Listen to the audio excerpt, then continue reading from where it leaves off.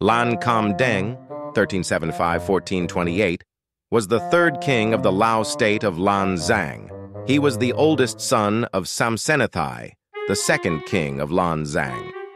During his reign, the Ho dynasty emperor in Vietnam, Ho Quy Ly, requested that Lan Kham Deng send some troops to help the Vietnamese fight off the Chinese, who were attacking them during the Ming-Ho War. Lan Kham Deng sent thousands of Laotian troops to aid the Vietnamese, but for some reason, the armies of Lan Xang turned on the Vietnamese and fought on China's side. Eventually, Vietnam defeated China. By that time, Lan Xang's relations with Vietnam were deteriorated and total war soon broke out.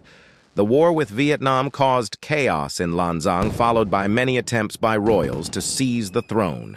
Lan Kham Deng died in 1428 at the age of 53 after ruling for 12 years.